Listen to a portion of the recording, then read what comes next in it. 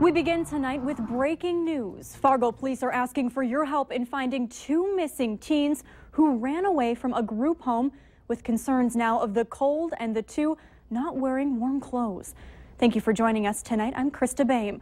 Police say 14-year-olds Haley Jones on the left of your screen and Shayna Higdon on the right ran away from a group home tonight, not dressed properly for the weather. They were last seen by a passerby around 7:30 near the Main Avenue train tracks heading north near 14th Street. Both girls have brown hair and might be wearing orange sweatshirts that were taken from the group home. If you have any information about where the girls are, please call 701-235-4493. Also developing tonight, crews are on scene of an accident after someone appears to have crashed through a person's yard and knocked out a light pole. State Patrol, West Fargo Police, and the Sheriff's Department are all on scene at 47th Avenue and 52nd Street in West Fargo. No other information was released on scene, but stick with Valley News Live for all the updates. A new terror recruitment video hits close to home, calling out young Minnesota men who left and died fighting for terrorists. The 50-minute video released this weekend features men from the Twin Cities.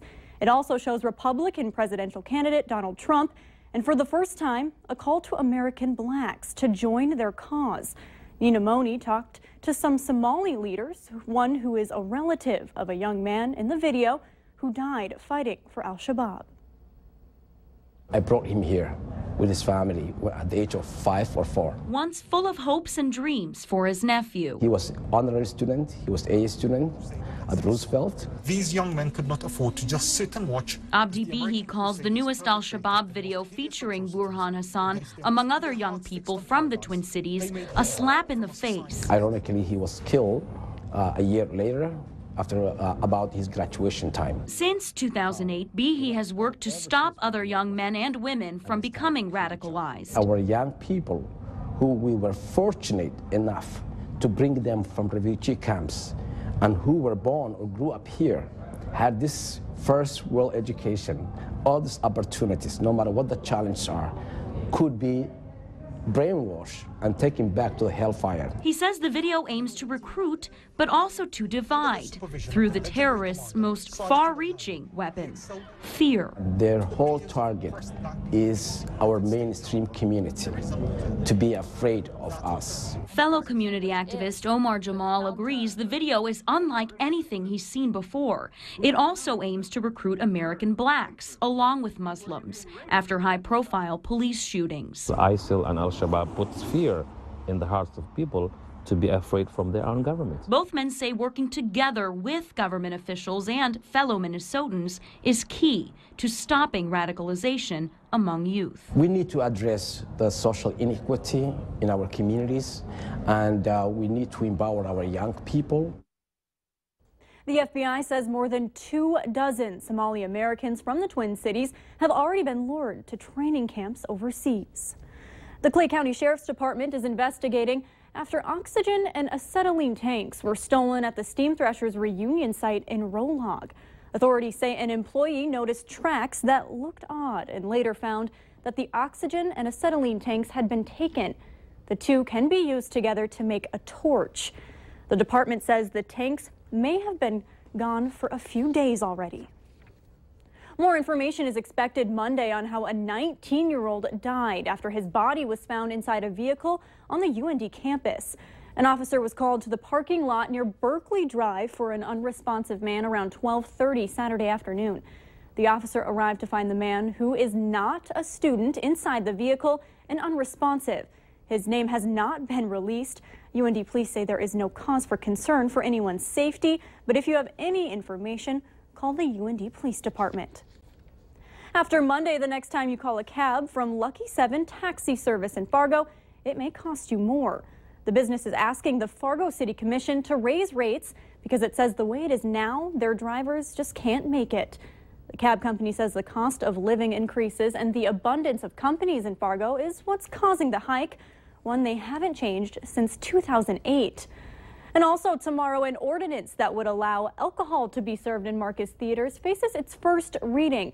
The idea of having a beer while you sit back and enjoy a movie doesn't seem to sit well with some commissioners.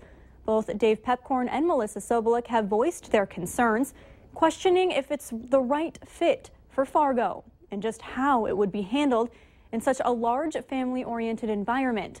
Commissioner Williams has said he's not thrilled about the idea either, but would like more discussion. Numbers from 2015 show that there's a huge demand for animal shelters in North Dakota. It's reported that the Bismarck Mandan impound facility took in 867 stray or lost animals, which is up by more than 200 from the previous year.